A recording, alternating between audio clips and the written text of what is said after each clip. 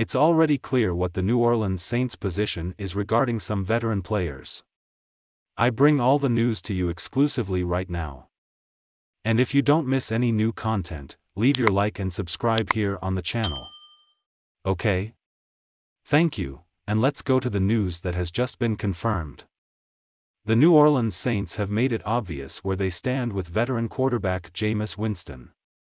They have offered Winston a restructured deal to keep him in New Orleans. However, he won't have long to decide as Wednesday begins the NFL's free agency period, and he'll be released if he doesn't accept it. Saints reporter Catherine Terrell added a twist to the situation. Winston was reportedly upset when he lost his starting job to Andy Dalton after he suffered a back injury last season.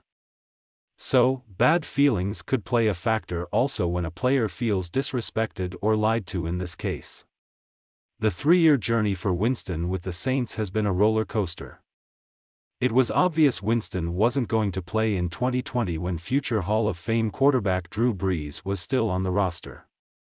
In 2021, Winston was named the starter and the Saints won 5 of their first 7 games, but he suffered a torn ACL and MCL damage in Week 8 which ended his season.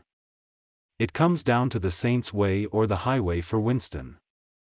This is the harsh reality of the business side of the NFL, so only time will tell what happens between Winston and the Saints over the next week.